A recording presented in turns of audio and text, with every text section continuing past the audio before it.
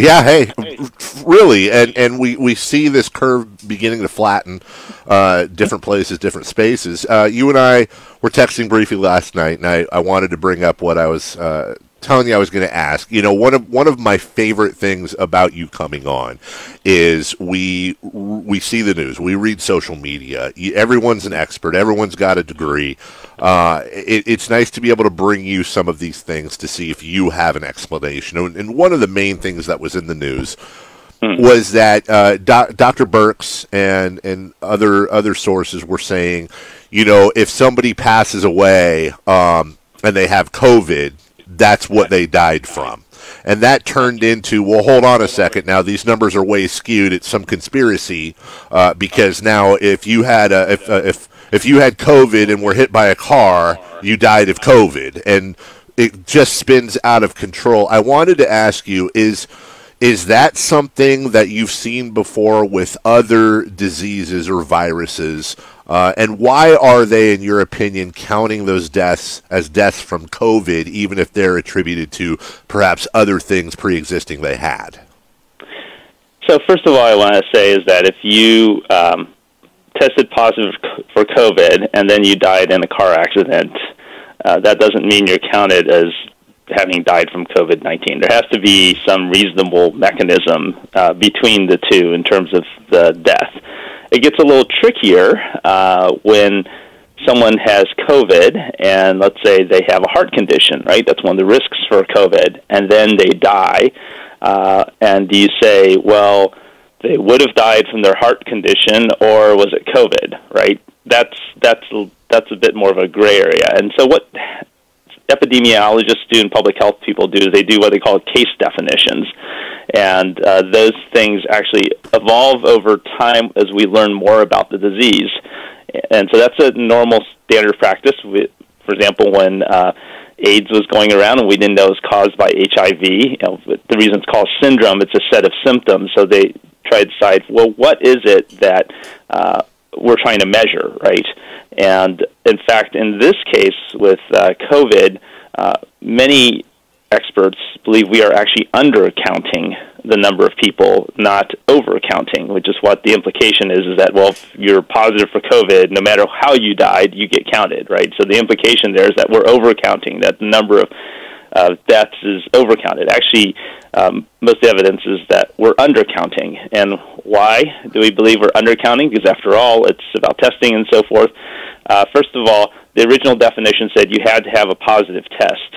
Well, we're not testing as many people as we could or perhaps should, and so there are people who've died without having a test and have died of conditions very suspicious of COVID. So we're talking about people who've died who are seniors, who may have died in a nursing home or institution, who may not have been tested before they died, are in a hospital.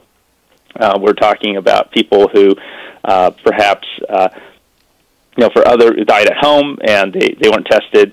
For example, one of the things that people have talked about, because of the shortage of testing, the coroner or the funeral director, the morgue, sees a patient who they think died of COVID, but since they didn't have a test and you want to prioritize testing people who are alive, they weren't testing people who were suspicious, so therefore they weren't counted. The other piece of evidence is what they call excess deaths. So people have charted, so how many people normally die at this time of the year, right? So last year, the year before, and so forth. So what's generally the average, and what is the number of deaths we had compared to that average this year with COVID? And we're seeing a much larger number of excess deaths, as they call it, than we would normally expect just based on the number of positive tests people are actually counted. So that's another indication that perhaps we're undercounting, because the number of people who are dying at this time of the year is much larger than the, quote, average we've had, let's say, in the last 5 or 10 years, plus the number of people who died who are counted for COVID. So what caused all the other people to die? And people suspect those are people who, at least some of them, are people who might have died of COVID who never got a test and therefore aren't counted. Dr. Richard Pan with us here on The Drive on Sports 1140 KHTK. On the testing front, Would you say it's more important to have a test to prove whether or not you're positive, or to prove whether or not, maybe through the antibodies and titers, that you've had the virus? What's a more important test?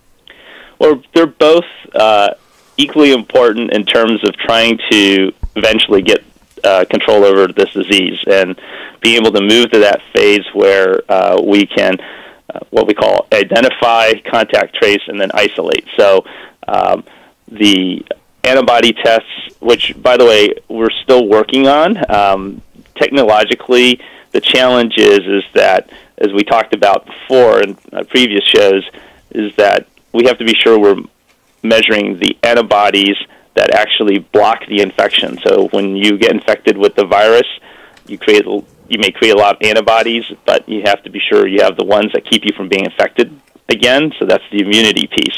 Just because you have antibodies doesn't automatically mean you're immune to the disease. We want to be sure we're measuring the antibodies that would actually prevent a reinfection. And so we're still figuring that out. We're still figuring out to what degree people who have recovered are immune to this disease. But we also need to know who's actively infected as well. And so while an antibody test can tell us that, but it's a bit delayed because it takes time for your body to react. If you've never had the disease, may take a week or so before you start developing antibodies to it. You could have the disease before and you haven't mounted the antibodies to it. So that's what the PCR test, the one they do, the nasal swab, maybe better at picking up. But then there's been some challenges there as well. So we kind of need both, because we need to know who currently has the disease so that they can affect other people, and then we need to hopefully be able to identify people who have already had the disease who are actually immune, so that we know that those people aren't as vulnerable. So we actually do need both of them if we're going to effectively gain control over this pandemic and have a better idea about who needs to stay isolated and who can perhaps go out and about their business. State Senator Dr. Richard Pan joins us every Friday at 8:05 to answer your questions. Something else I was looking at this week, Doctor, the naval ship that has the COVID cases, and I'll read from the story here. Roughly 60% of the over 600 sailors who tested positive so far on that ship have not shown symptoms of COVID-19, according to the Navy.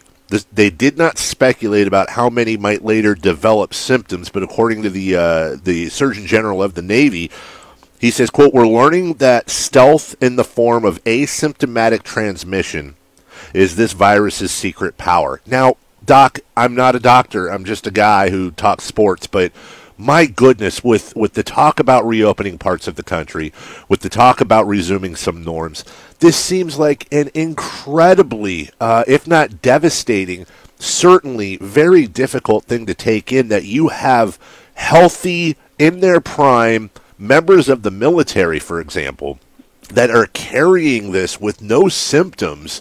And all that says to me is, oh my goodness, so they can go out and grocery shop and do this and that, not the sailors, but anyone else, and you've got the immunocompromised. You have other people that will have no idea they're standing next to somebody who's a walking petri dish. Am I overreacting here, or when you saw that, were you also concerned? Certainly I was very concerned, because it makes the job much harder to figure out how to slow the spread or stop this disease eventually, right? We're slowing it right now through doing what we're doing now, but eventually to try to stop this disease, because that number is larger than we thought it would be. So we've talked in the past how 80% of people who have the disease either have no symptoms or mild symptoms, but we're thinking in terms of the no symptoms, that was probably more around like maybe 25 to 50%. But in this case, and again, we're learning more about the virus. So again, we normally test people who are at higher risk or who are in the hospital who already have the symptoms.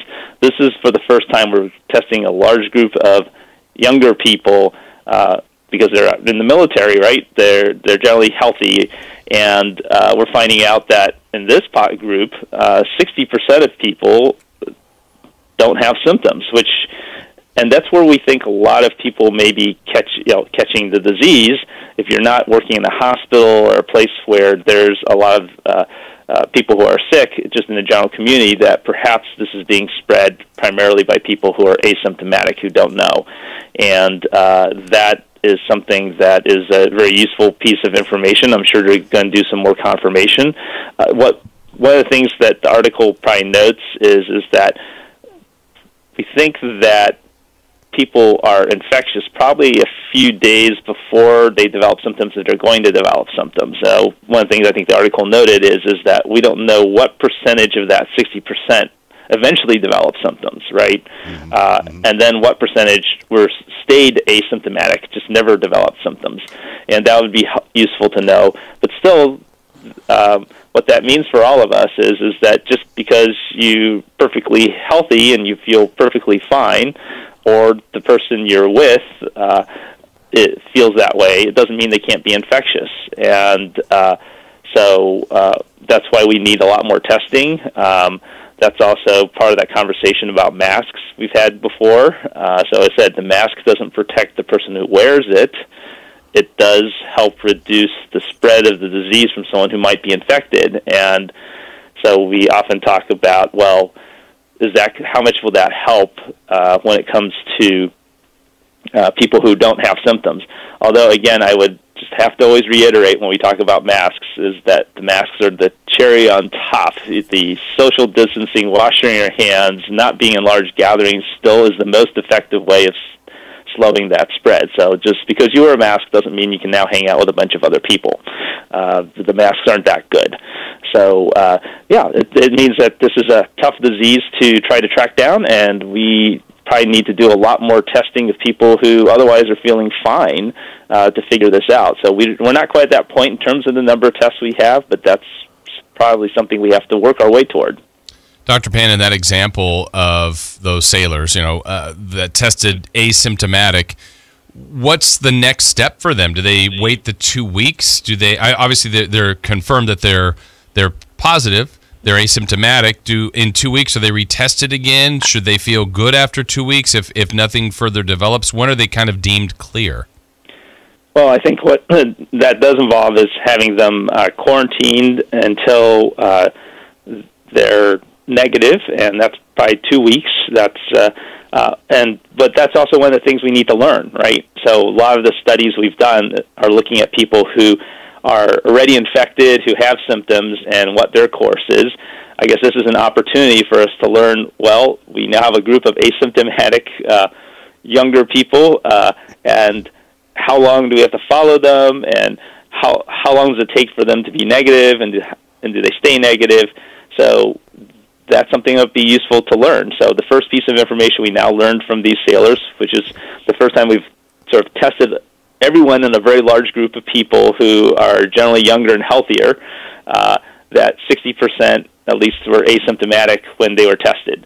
Now I think they are going to be quarantined and hopefully retested at some point in time to see if after they've recovered, and see if they're negative at that point in time, so probably 14 days. But hopefully we're going to learn a little more about the quarantine time and how infectious they are at the end of that period, and should that be a good time for them to be able to go free. The question, I think, the $1 million, heck, the $1 trillion question here is, and what stays in the back of my mind, Doc, is you have so much experience with all of this. The question seems to be, do you develop immunity if you had it? If so, how long does that immunity go? If we have a combination where, let me just ask it straight up. Okay. Is there a legit possibility in your mind that there may not be immunity if you had it? And what I mean by that is very temporary, couple of weeks, a month or two. Could this conceivably be a virus that you can get over and over and over again like the common cold, or have you ruled that out or come close to it? Unfortunately, we have not ruled that out, and if most people don't develop some form of longish-term immunity, so at least a few years, it's going to be very challenging to figure out how we're going to deal with this virus, right? So if people may have different reactions as people are checking antibody tests for people who have gotten the disease. There's been some mixed results about exactly how much antibody they produce. Is it the right kind? We're still figuring that out. This virus is fairly stable in terms of changes, so that brings some hope that when you get infected and you respond to that, that hopefully that means that whatever immunity you develop will last for a while, because usually if the virus changes quickly, that makes it harder for your immune system to keep up, right? So the immune system sees the virus as like a wanted picture, and if that picture doesn't change very much, then it will respond the next time it sees it. If the virus changes, like wearing lots of disguises, then it's less likely the immune system notices that that's that virus. So the fact that it doesn't change is a good sign, but we still don't know yet. We're still trying to figure that out. And you're right, if it turns out that a large proportion of people, when they get the disease, only develop very short-term immunity, that's going to make a huge challenge to figure out how we're going to manage this virus. Dr. Richard Pan with us here on The Drive. We got a text coming in here from Alex in Oak Grove, wants to know if he should cancel his wedding in October. Wow. Well, October is a bit out there, so I'm not sure specifically the wedding plans. Probably, I mean, if it's a huge gathering where you're bringing in 500 of your best friends to a large hall, you might want to downsize. I'm not sure we're going to be at that point in October, but again, it's October, so it's a long ways out. Probably wouldn't cancel yet, but I'm sure that you and all your guests probably thinking that's a possibility. So let's see what happens over the next several months. What we learn, we're learning new things about this virus every week. So, for example, as you mentioned the story about the sailors, right? That's telling us something about it. Sometimes the news is better than other times, but we are learning more, and that gives us a better idea of how to get a hold of this. And so, there is always a possibility in October that might be able to do something that may still allow an event like a reasonably sized wedding to be able to go forward. But again, that's speculation at this point because I just don't know. But October, let's give it a little time to see what where we get to in the summer. But now, if it's a destination wedding where a lot of people are flying, that might be a little more challenging too. Last thing for you, Dr. Pan, much like hydrochloroquine, people are going to start becoming very familiar, I would imagine, over the next few days with the company Gilead and remdesivir. And they made news over the last 24 hours by filing a patent for a bottle that would carry a coronavirus. We don't know treatment, cure, whatever. I can't expect you to know everything everywhere. You're a genius, but I get that sometimes there may be limitations. But I got to ask you, are you at all familiar with remdesivir? And for people out there just looking for hope, is this, when they see things like this, should they become hopeful, or would you advise take everything with a large grain of salt? Well, certainly I want people to be hopeful, right? So we should try to be hopeful about things. At the same time, in the end, we have to recognize that we need science to sort out claims from actual facts. So there's things we don't know, right? And so treatments, there's a lot of, until we do the studies, we don't know for sure whether it's going to help or not. So this medication from Gilead seems to be promising in terms of helping out people who receive the treatment who are sick, I believe. I have to go back and look at the actual study again. But there's still more work to be done, and people are looking at a variety of different therapies to see what could be helpful. So the question is that we have therapies that might be able to help people who are already intubated be more likely to not die or get off the ventilator earlier, so that will be useful for people already in the hospital. Are there other treatments that might help people from being intubated and requiring a ventilator in the first place. We don't know yet. So we need to do these studies. And when you asked me before about treatments, I basically said, we certainly want people to have hope, and how we're going to figure out most quickly is that to have people, if they can, and they qualify to enter these trials. And I know it seems kind of scary because it's like, well, I don't want people experimenting on me or my loved one. But without an actual treatment, we're experimenting in the sense that it's not because we have something that would work and we don't want to give it to you or your loved one. It's that we don't know what works. And the fastest way for us to figure out what works is to have people enter trials so we can most quickly get to the point where we can say, well, this either works or it doesn't work, and in terms of helping people. And so that's what we need to do and to try to figure this out. Well, this segment always flies by. Quickest segment of the week. We're out of time, but real quick, I want to promote this. Dr. Pan has started a podcast called "Putting the Public into Health." He's had Angie Ashby. That's the episode I'm looking at right now. Our dear friend who's on the city council, and as you know, listening to Dr. Pan, I don't know of a better source. So I highly recommend you search that out online. You can also follow Dr. Pan at Dr. Dr. Pan MD. I'll go ahead and retweet right now the link to his podcast. Dr. Pan, we love you and we appreciate your voice. It's very soothing and educational for so many. Thank you so much for your time. Yes. No, thank you so much for having me on your show. Thank you.